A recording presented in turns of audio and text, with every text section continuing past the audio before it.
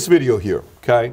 I'm nervous. When you think about movies, how many, in movies there's all these bodybuilders, all these Mr. Olympias, but in this movie they quote Shu. I mean, it's John Q. John Q. Jeez. 275 pounds, 2% body fat. Yeah. Baby.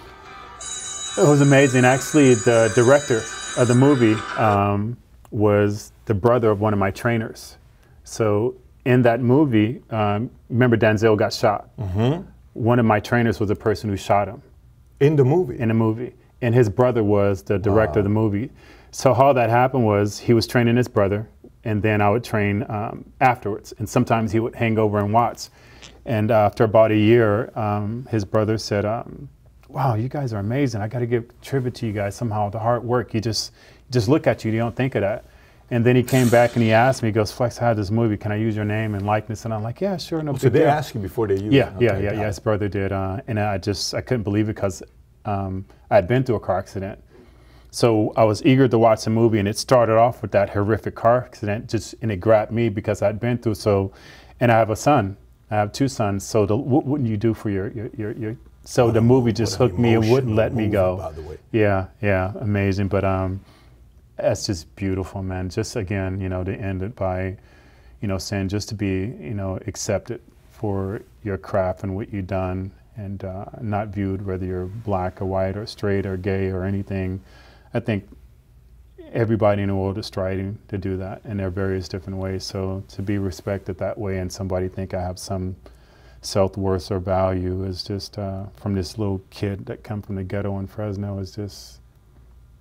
You know how many posters you've been on, how many walls you've been on, man? Like how many kids that's not just a movie scene, man. That's like real life times millions. This last one here I want, since we're doing this is your guy, and here's what he says about you, okay? I want to see what you think about when you listen to this. You know what's crazy about Flex?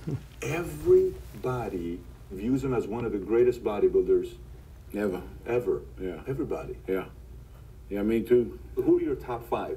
See, I got Arnold, I got Lee, I got Phil, Flex, and Kevin. Ahead of Dorian? See, like you wouldn't put Dorian ahead of Flex? No, I got Flex ahead of me. What's the biggest difference for you from Kevin and Flex's physique? Flex had better shape. He had better shape? Yeah, I think Flex had better shape than me. Are you in contact right now with Flex? Yeah, my best friend in the world. Yeah. Just was texting him yesterday. He just had surgery again. Can't believe it. Again, like I said, I don't think anyone's ever going to beat what Ronnie brought to the table. They might beat his number, but you can't take a best of all time picture and match it up against him and be defeated. And we just always hit it off. We were always friends, and our friendship really, truly was tested when he turned around and beat me for the first time, because that's when he found out what was really going on, right? And we just stayed the test of time, and I just want to give him a shout out. He just had a hip replacement again, just yesterday, and we talk. We both been through some extraordinary pain, and I'm like, man, I'm bleeding for you. He goes, no, it's okay. It's okay. He goes, still haven't caught up to you on your surgeries. I'm like, you don't want that record? He goes, no, I don't.